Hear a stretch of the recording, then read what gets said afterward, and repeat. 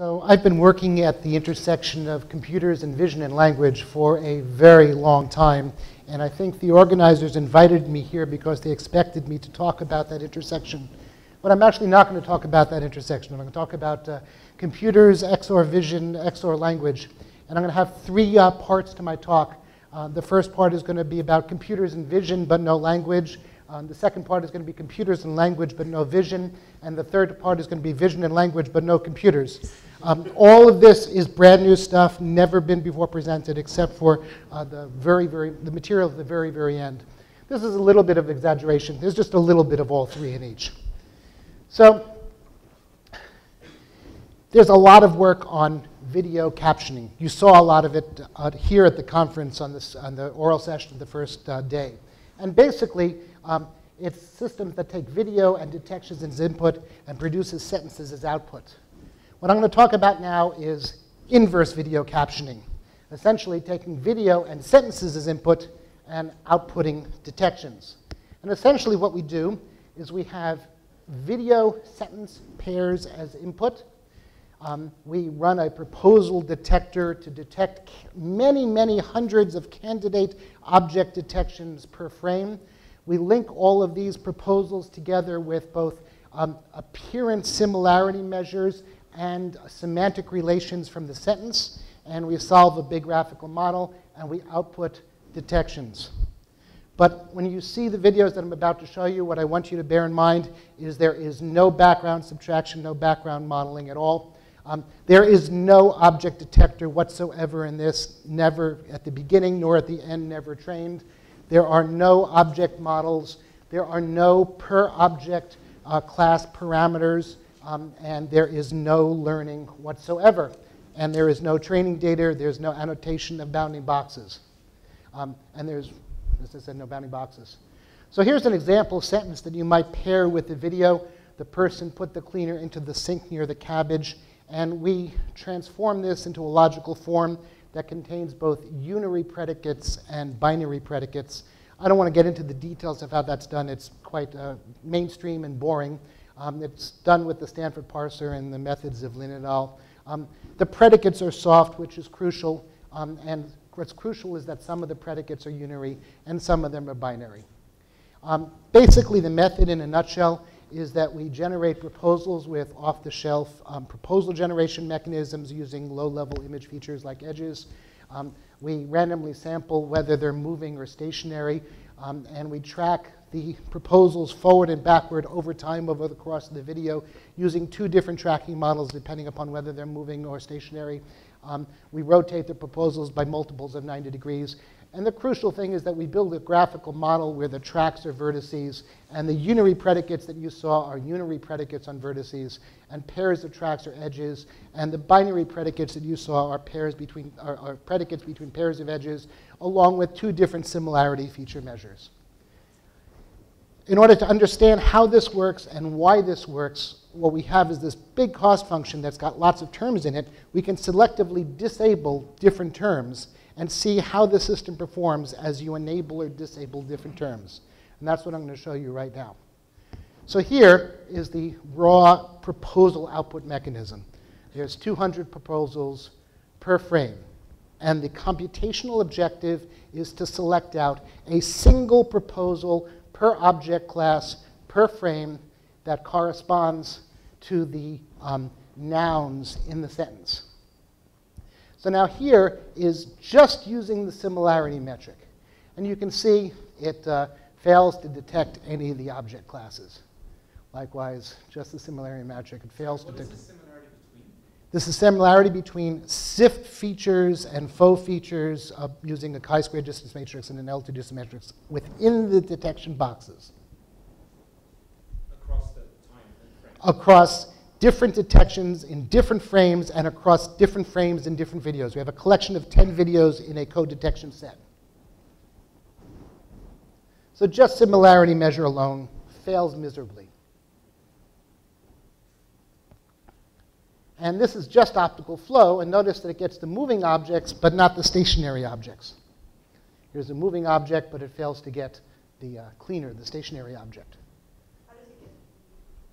How does it because it has the detection boxes. For each one of those 200 detection boxes, it computes an average optical flow vector in it, and it correlates that using the whole graphical model across the video. There's an object proposal mechanism which is not specific to object classes.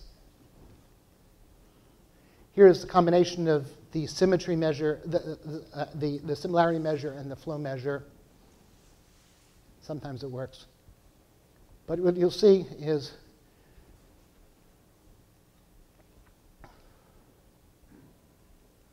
this is just intentional information without flow, and it fails to detect the cabbage. And it fails to detect the cleaner. And it doesn't quite work here. But when you combine all the terms in the cost function, you can see that it gets the cleaner and the cabbage and the pineapple and the cleaner, even though the objects are not moving. It's getting both the source and the destination of the moving of the cabbage and the destination, even though it's not moving.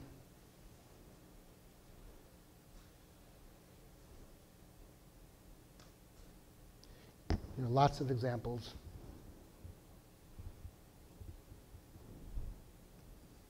So I stress, there are no object class specific parameters. There are only 5 parameters in the entire system. They're held constant across all of these videos. It's operating on collections of 10 videos, each which is paired with just a single sentence. There is no annotation whatsoever of bounding boxes.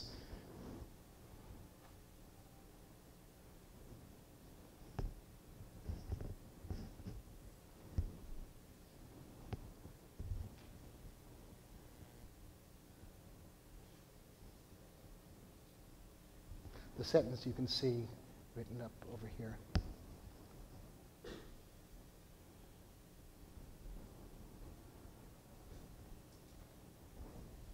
Okay, so if we actually compare against ground truth annotation developed through Amazon Turk, we can see that where our average intersection over unit score is about 0.42. If you measure human-human intercoder agreement on the same task, it's about 0.72. So we're about 60% of the way of performance towards human performance on this task. And if you ask just the question of how well do we detect the objects, ignoring the IOU scores just by thresholding them, obviously if you ask for a perfect overlap, you get 0. And if you ask for no overlap, you get very high scores. But consistently the combination of the similarity metric and the central scores beats all the other methods, and the existing state-of-the-art baseline, which is just similarity measure, basically gets 0 performance on this task. So there's a lot of work that we've published. You may have seen the work we published in CVPR last year on a unified cost function that relates video and sentences in a lexicon to a score. And that allows us to run the system in multiple directions, to do inference in multiple directions, to perform comprehension and generation and retrieval and acquisition. But I'm not going to talk about that work here. Instead, I'm going to talk about a new application of that same general principle to a robotic path planning task. Here we have a unified cost function that relates the path driven by a mobile robot to a sentence that describes that path and a lexicon, and ultimately scores how well the sentence describes the path given the lexicon by way of a score. And with this, you can perform inference in 3 directions. We can perform acquisition, which is given a collection of sentence path pairs, we can solve for the lexicon that maximizes the aggregate score over the course of the video. And then once we've acquired a lexicon of noun meanings and preposition meanings, we can use this to take a path as input and produce a sentential description of that path as output. And then likewise, we can take a sentence as input and automatically drive the robot to satisfy the navigational goals that are specified in that sentence. And let me show you examples of each of these. So in our lab, we've built a custom mobile robot. It's decked out. It has a front-facing camera on a pan-tilt unit. It has an upward-facing omnidirectional camera, and it's got odometry and independent control of the wheels and onboard Linux and the whole 9 yards. From this, we can take a sentence like this and convert it to a logical form that looks like this.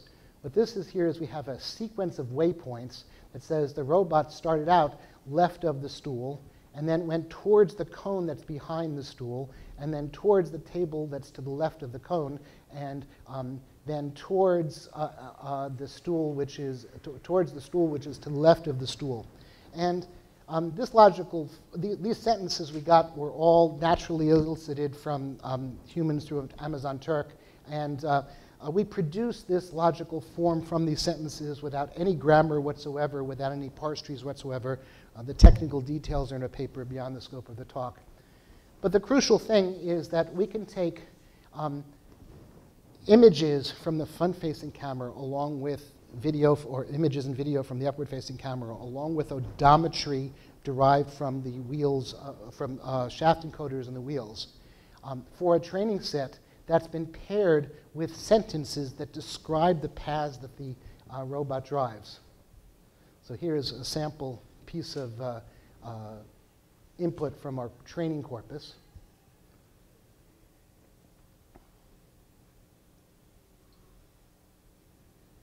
And we can take that, along with the odometry that's derived from the shaft encoders in the wheel, and 749 more of these, and automatically learn mappings from nouns to particular waypoints and particular objects in the floor plan of the robotic path. And we also learn representations of the meanings of the preposition, both in terms of relative position and relative velocity. So this is left of and right of and in front of and behind, and this is moving towards and moving away from. And then given these learned representations, we can take a video here that's derived by somebody teleoperating the robot with a remote control and automatically produce a sentential description of the path that the robot drove purely from sensor data. So, Jeff, are you using the camera? Or is that I will show you the use of the camera in a moment. Right now, this is running off of odometry, but I'll show you the camera use in a moment.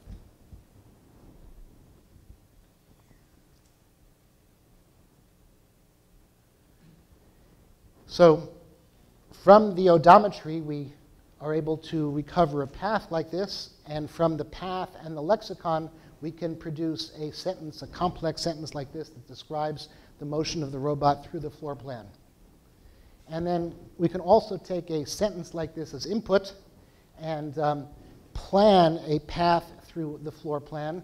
And then notice here, Scott's not holding the remote control. The robot is driving in a fully autonomous fashion under the control of the plan that's been pathed, the path that's been planned in order to satisfy the natural language route description.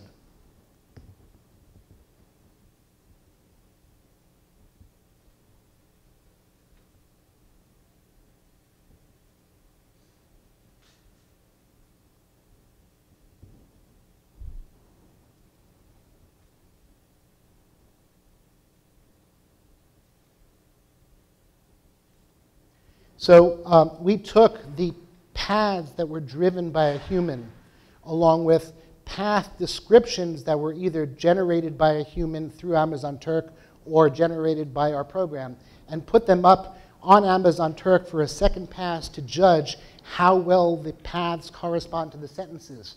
And one question we asked is, how correct is the sentence as a description of the path? And judges had to rate whether it's 0 to 20, 20 to 40, 40 to 60, 60 to 80, or 80 to 100.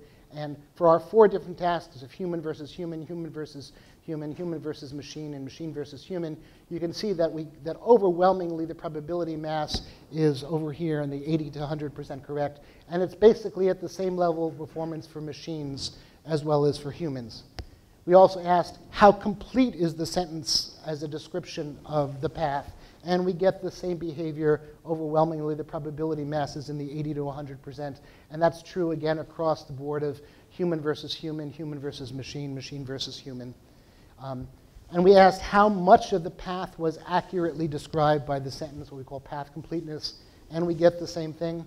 And then we ask what we call sentence conciseness, which is the sentence too short or too verbose? It's either somewhere too short, somewhat much too short, somewhere too short, about right, somewhat too long, or much too long. And again, the bulk of the probability mass is about right, and the performance between human and computer judgments and the human and computer-produced sentences and paths are basically the same. So in answer to Kevin's question, right now what the system takes as input is a floor plan which labels the locations of objects in a grid, and these are given arbitrary tags, and what the system learns is the mapping from the nouns to these arbitrary tags. But then the question is, what happens if you don't have the floor plan? And so we can apply code detection methods to the video from the robot's perspective and map the video percepts to the positions in the field of view. And let me show you this. We generate object proposals, again, with a proposal generator. We form a graphical model with a vertex for each object in each frame, plus a dummy frame if there's no object within the field of view. We form cliques for several adjacent frames, and we put the proposal score as the vertex score. It's penalized by the implausibility of the world size and position of the object recovered by back projection to the 3D using 3D geometry. And we have an edge score, which is weighted sum of the similarity of the SIF descriptors and the similarity of world size and position as penalized by a back projection to the 3D world. So here is the video from the robot perspective, and it's detecting objects. This is code detection of objects. This is the result after we've processed a whole stream of 10 videos. I don't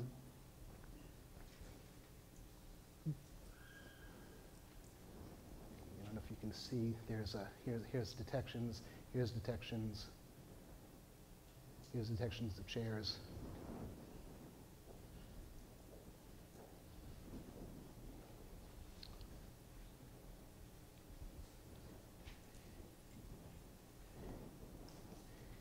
And then what we get is a scatter plot of back projected floor plan locations of all the code detections, but we don't know their labels and we don't know which is which.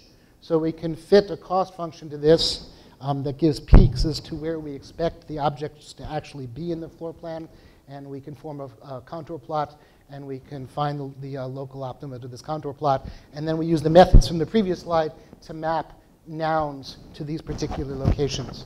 And you might think that there was a spurious location over here, but it turns out actually in this video there actually was a chair off to the side in the corner, and the system detected, even though we didn't even understand that it was there, and it was not even part of our filming sequence. I'd like to shift gears and talk about human language. So here's an experiment in a nutshell that we did. There's been a huge amount of interest in the computer vision community in activity recognition over the past several years. And basically what that whole effort does is take video as input to a computer to classify, and basically you get about 50% accuracy. What we did instead is we took exactly the same video stimuli in an apples-to-apples comparison, showed them to a human subject. The catch is the human subject was lying on their back in an MRI scanner, and we scanned their brain, and we didn't ask the human what they saw, but we read their minds to determine what they saw, and by passing it through a computer, and we get 70% accuracy to 80% accuracy in the task. So in essence, we have this paper in ECCV, which is reading people's minds better than computer vision recognition methods recognize actions. And here's an example stimulus from the experiment. Here's a video of someone digging. And the task is to label this video with one of 6 labels, and the obvious answer is dig. And we took this data set and processed it by every existing computer vision action recognition method for which we have access to code, either source or binary. And that includes C2, Action Bank Stacked ISA, VHDK, Ryu, Cal, and dense trajectories. And here are the levels of accuracy we get on this 1 out of 6 forced choice classification task. And if you show it to subjects and read their minds through an MRI, we get about 70 to 80% over here, beating all of the state-of-the-art computer vision methods. And in fact, we did an experiment where, a cross-subject experiment, where we trained our brain scan classifier on one set of subjects and then used it to read the minds of other subjects that it has never been trained on. And we even beat most of the computer vision methods doing that. And that's only possible if there's some level of similarity in the neural representation across subjects to allow us to transfer the information that's learned from one subject to another subject. Well, we repeated that experiment with a different set of stimuli. In this case, we took the Hollywood 2 data set, a standard data set from the computer vision community, which has stimuli that look something like this. And the objective is to label it with 1 out of 12 classes. And in this case, the obvious correct class is this. And again, we ran against the computer vision methods over here, and we did fMRI. And again, we exceed the performance of all state-of-the-art computer vision action recognition methods by reading people's minds. This is repeatable. We've done this over and over again with different data sets and different subjects. But here's another subject that we did this to. But here's an interesting twist. And I'll demonstrate this to you by way of a simulated MRI experiment. Imagine yourself lying on your back in an MRI machine. You have goggles on your eyes. It's going on for hours and hours on end, and you're watching stimuli. And we show you this, which is both text depictions of the object classes and video depictions of the object classes. Randomly intermingled, randomly dispersed, randomly jittered, varies across subjects.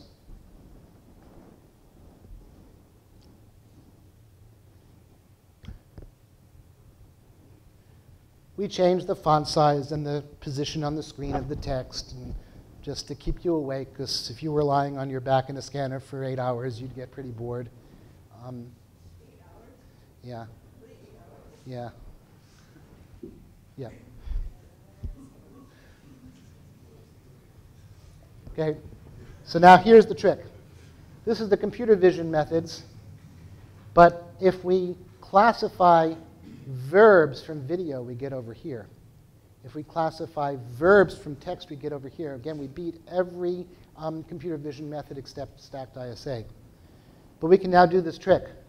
We can train brain scan classifiers on just the text stimuli and then use them to classify the video stimuli sight unseen.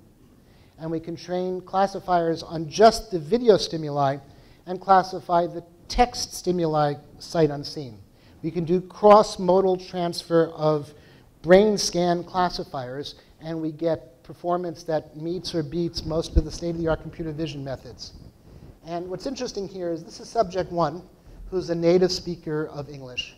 This is subject 2, who's not a native speaker of English. And you can see that the video performance is the same, but the text performance is degraded, which is something that you would naturally expect. But then we can carry this even further. And here's another simulated MRI experiment. You get interleaved video. Listen.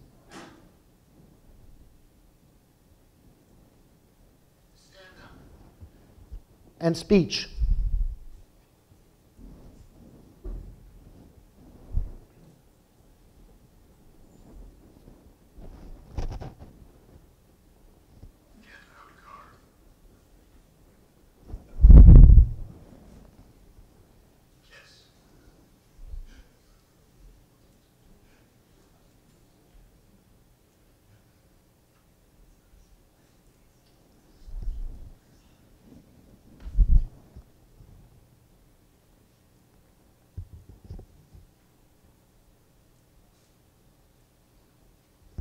So you can do the same analysis that I showed. And again, you can classify from just the video stimuli, from just training on the video stimuli, just the speech stimuli, just training on the speech stimuli. And speech is actually much more robust even than text. And you can transfer from speech to video and from video to speech, again with accuracy much greater than computer vision methods. But here's the trick you can do. What we've done to classify the brain scans is we have a support vector machine with the coefficients that correspond to the bold response in the individual voxels. And we can back project the coefficient, the learned coefficients in the support vector machines back to the brain volumes. And we can back project the video classifiers, and you see them in red. It's sort of hard to see on this screen. And the text and speech classifiers, and you can see them in blue. This is subject 1 text, subject 2 text, and subject 1 speech. And the crucial thing is, right over here, you see overlap of red and blue. Right over here, you see overlap of red and blue. Sorry, right over here, you see overlap of red and blue. So we can begin to get a handle on where the locus is in the brain for the joint video and language processing. And what's actually quite amazing is that this is different subjects and this is different modality of stimuli, and yet the activity regions are very, very similar, at least as far as the accuracy level that we have in MRI analysis. So I'd like to show you another study that we've done. There's the current state-of-the-art methods in computer vision for classifying activity, or what I like to call blender methods. They're what are called bag-of-word methods. You gather a whole lot of features across an entire video, you chop them up, you vector quantize them, and you compute a histogram of the codebook entries and classify it with a support vector machine. And all the temporal information is lost in doing this. So is that a realistic model for how humans process video? We can show the same stimuli to humans. The problem is that in ordinary classical MRI, you have 35 slices that give you an entire brain volume imaged once every 2 seconds. But the entire stimulus lasts only about 4 seconds, so you only get a single or 2 volumes in order to classify the signal, which is very much like the blender methods used in computer vision. But instead, we can actually we can program our scanner to just scan a particular set of 6 or 7 slices. And since we know that in the prefrontal cortex, in the supplementary motor area, in the premotor cortex is where the locus of activity recognition seems to be, we can focus in on that area. And then we can, instead of getting a scan every 2 seconds, we can get a scan every 300 milliseconds, and we can begin to see the time course of processing of video information in the brain. So we can take a video stimulus like this, and instead of classifying a single brain volume, we can classify a sequence of two brain volumes, 3 brain volumes, or sequence of video frames over the course of the video. And we can shift this temporally to see where actually the processing is taking place and how long the processing takes place.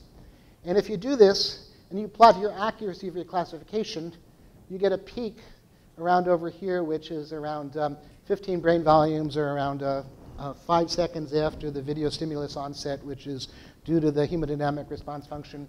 And if you increase the length of your classification sequence, the classification accuracy goes up tremendously.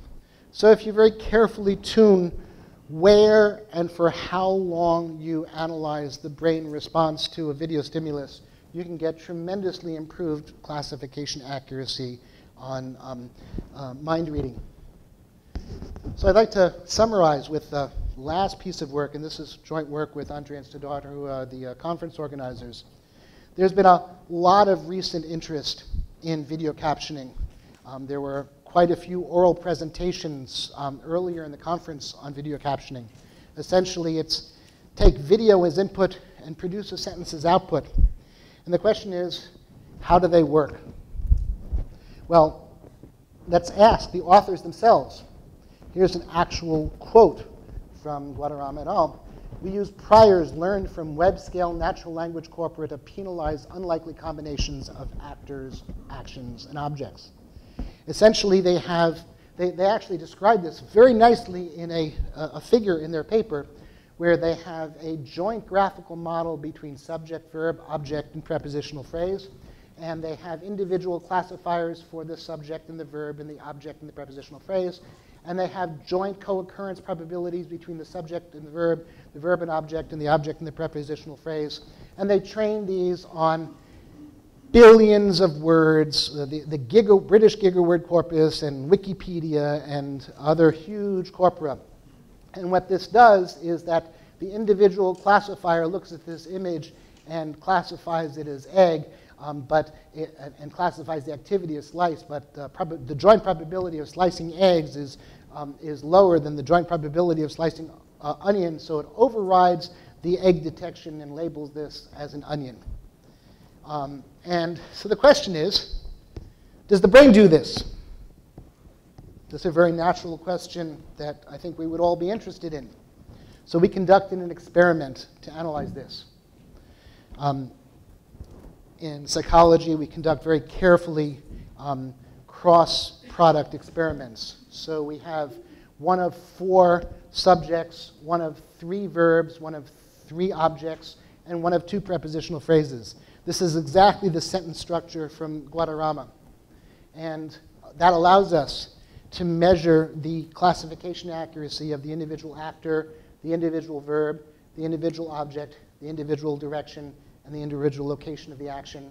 It allows us to measure the classification accuracy of joint models that model the actor-verb pair, the actor-object pair, the actor direction, the actor location, the verb object, the verb direction, the verb location. It allows us to measure triples like actor-verb object, et cetera. And we can do all of this ad nauseum. And we can even measure the accuracy of being able to read out an entire sentence. So let me explain to you what's going on here. Is we are doing image captioning. By having a human caption an image while lying in a scanner, we read their brain, and we read out of their brain an entire sentence. So here's an example of the stimuli. They're all very carefully constructed so that we have examples of every element in that cross product. Jeff carried the chair leftward. Andre carried the tortilla leftward. Siddharth folded the chair on the right. And Siddharth left the chair leftward. And Dan left the shirt rightward. We intentionally tried to make these humorous because if you're a subject lying on your back for 8 hours in a scanner, you'll fall asleep unless there's something at least mildly out of the ordinary about the videos. Yeah. So the crucial thing about this experiment is not just that we can read your mind, but it's a scientific question.